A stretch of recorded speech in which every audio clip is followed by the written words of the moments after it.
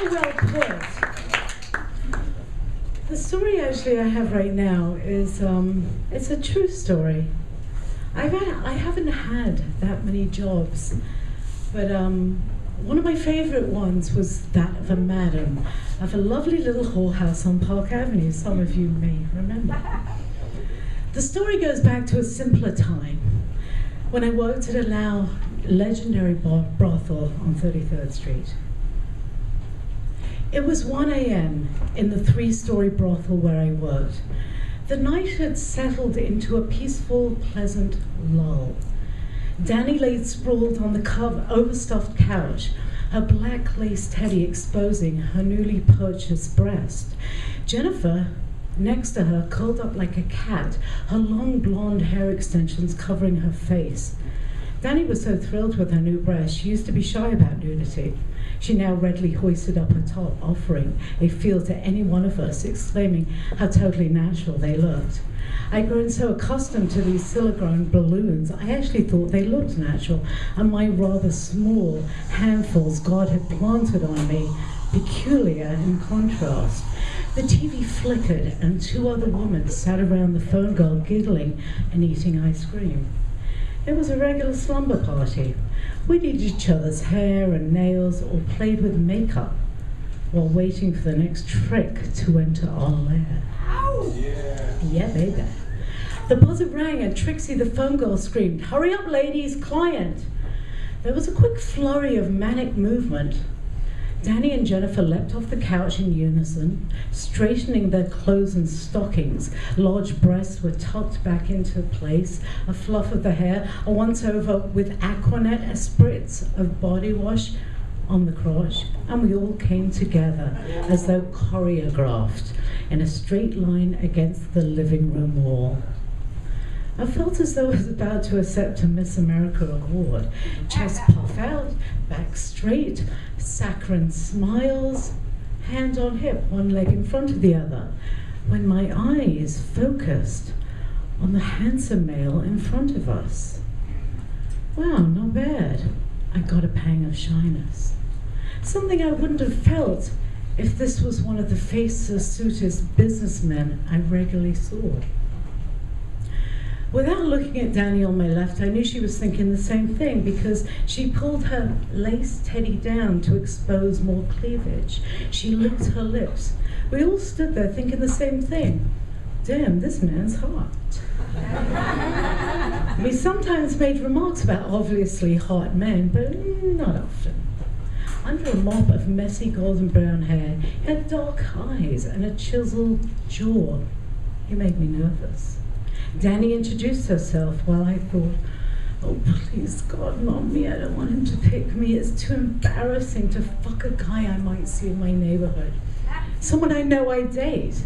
Let someone else make the money. Don't let him pick me. Desiree introduced herself, then Jen. My turn. I didn't want to see him. He's way too cute. My face felt hot. I had stood staring at the wall behind him, the floor, anything but look at him. Well, that's what I tried to make him think. I stole a few glances here and there when I thought he wasn't looking. I said, "I'm Lizzie," and I looked away. I didn't smile or look into his eyes on purpose. Then, without skipping a beat, he got up and said, "Okay, Lizzie, let's go." Fuck, I knew it. I knew it. Damn, I knew he was gonna pick me. Whenever I say hello, as though I couldn't give a shit, they pick me.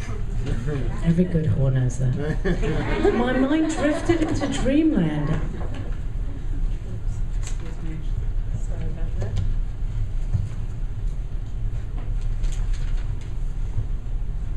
As though I couldn't give a shit, they picked me. We walked out of the room together. I took the lead, walking ahead of him, aware he was looking at my arse.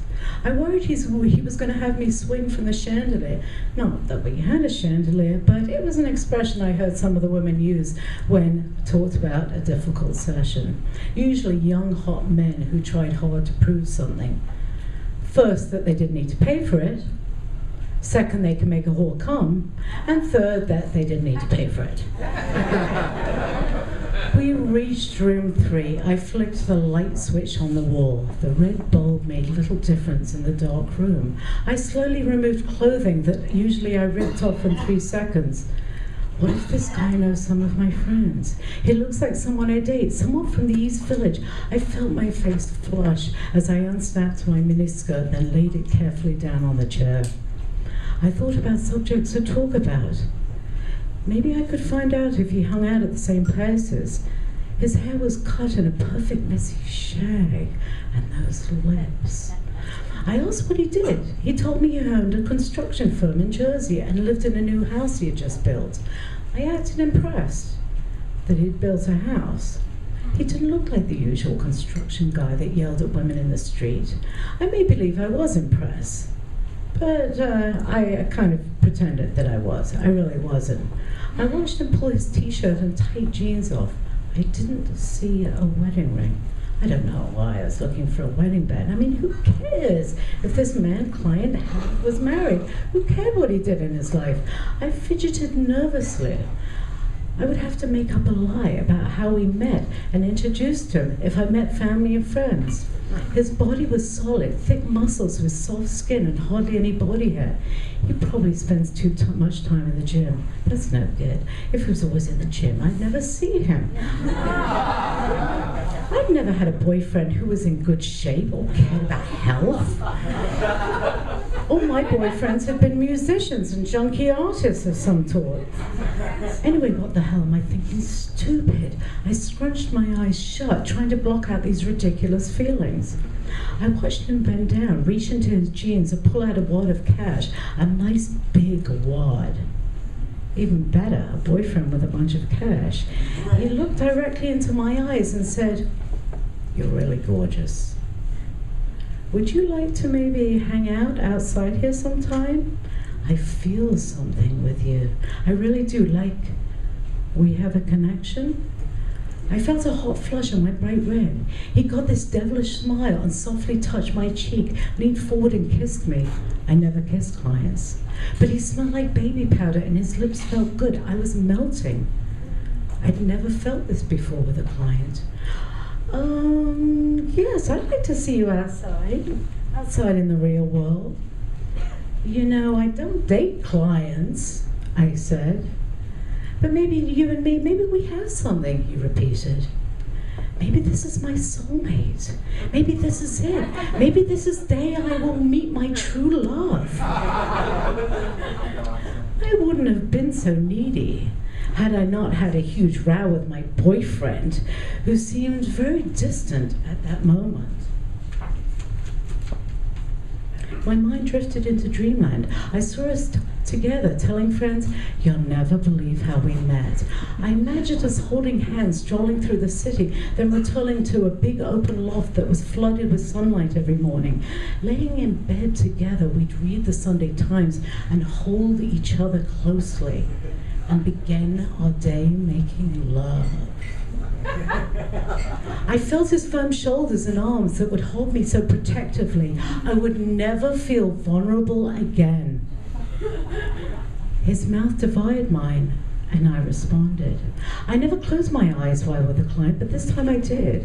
His skin felt so different to the older men I was used to, the ones I felt comfortable with. I ran my hand over his six-pack stomach and into his underwear. His cock was hard. He sighed when I touched him. What the hell? Would it really matter if I got off with this client? I squirmed while my boyfriend's face popped into my mind, a shower of guilt. I did have a boyfriend who I loved more than anything. We had good sex. Not as often as we used to, but that wasn't my fault. It was his increasingly large alcohol problem that put a damper on it. Yet I'd never cheated on him, ever.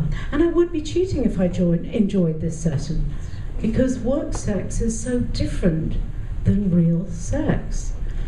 I was lying back on the bed when I heard him rip open the condom. We kissed and grabbed at each other. We began to fuck, hard, rough, animalistic sex. In the distance, I heard yelling, arguing. coming from down the hall. I opened my eyes. It sounded near. It wasn't coming from out on the street. Who the hell was that? Nina would be really pissed off if she knew some girls were fighting and yelling. Why isn't the phone girl telling them to be quiet? He continued ramming his cock into me, oblivious to the noise. I heard footsteps stamping up and down the stairs. I could tell by Eddie's face that he was just about to come when the door flew open. What the fuck? My first thought was anger at some bitch bursting into the room, clearly in use. Then confusion. Naked and sweaty, I bolted upright. Eddie grabbed for a towel on the chair. You get the fuck up and put some clothes on now. A short, round man yelled at me. Eddie was on the other side of the room, already throwing his shirt on. I looked at the badge, swinging on a chain around the short man's neck. Everything went into slow motion. I was in shock. I reached for my bra and underwear, trying to cover myself up with my hands. Another undercover came into the room. I saw Eddie calmly walk towards the door, zipping his fly. Eddie, I'm so sorry, this rarely happens. I tried to explain as he walked away. I was so embarrassed. I threw my miniskirt and bra and tight black top on. Oh, poor guy, was all I thought. Now he'll never come back to see me again. Damn, I felt sorry for him. Would he get into trouble with the cops down there? I was led downstairs by some of the female cops. When I got into the living room, all the girls were swashed together on a couch, looking mighty upset and angry. I wanted to know who the undercover was with. It had to have been Danny. She stands out. So much it would be just like her to get picked by the cop. Oh, poor Danny. I squeezed in next to her on the couch. The place suddenly filled up with cops. They were buzzing around, going through our belongings and making crude jokes. They tossed everything onto the floor. They fucked the whole place up. No one was giving up any information. Definitely not me. We all sat defiant and pissed off. After hours of questions and detectives running around, I suddenly spotted Eddie walking casually into the living room with a cigarette dangling from the corner of his mouth. What the hell is he still doing here? The cops had let the clients go a long time ago. Oh, I know, he forgot something. He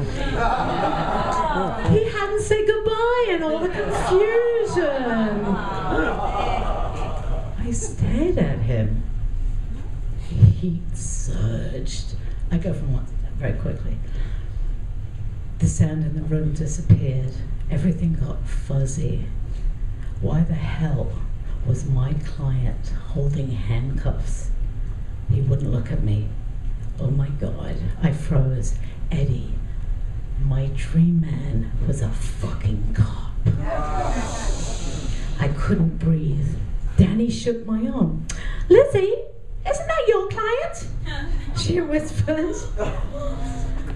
I didn't answer. I yelled, Eddie! Hey, you, Eddie! A few cops stopped and looked at me. Eddie finally looked up and shrugged his shoulders and pursed his luscious lips tightly together. I looked at the ground. The same lips that had been passionately kissing me, loving me. I couldn't believe it. He had been the undercover.